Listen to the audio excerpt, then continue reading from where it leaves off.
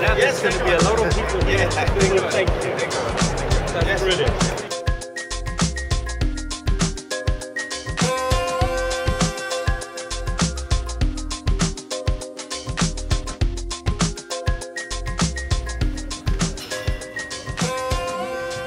My Honorable Minister Tourism, Sir Shripad Yesso Naik.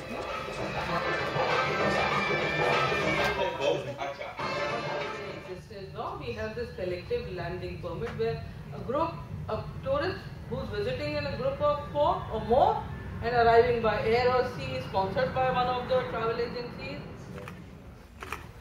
Encourage you all to further promote tourism from this country and elsewhere in Europe to India, and I'm particularly pleased to see so many of you present in the room in such good numbers, and this number itself I think is suggestive of the fact that you do believe in the incredibility of India.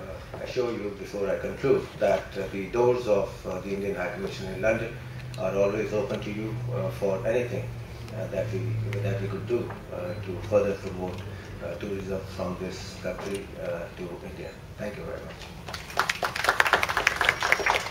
The tourism sector in India has also been witnessing the steady growth. The foreign tourist arrival in India in 2013 were 6.97 million with a growth of 5.9%. Several measures are being initiated in the tourism sector in India to further position the country as a leading tourist destination.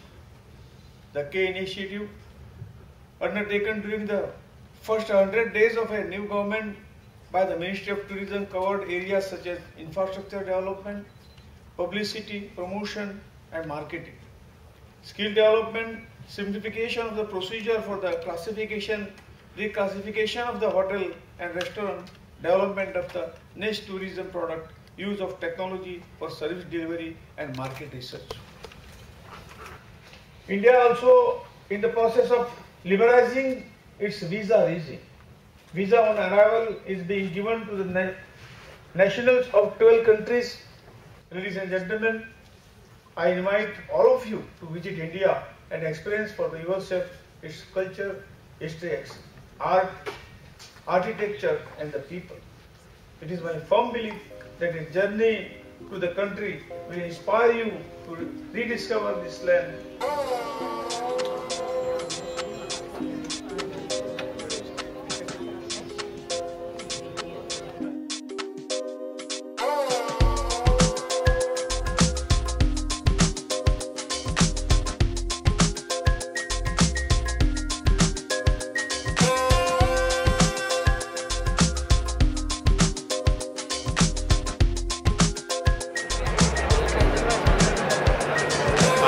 I'd like to welcome you to Uday Samudra Leisure Beach Hotel and Spa, Kovalam, Kerala.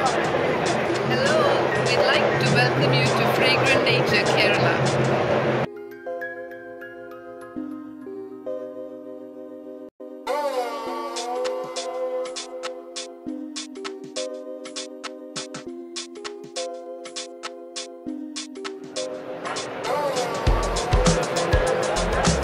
When you think of India, think of makemytrip.com. See you in India.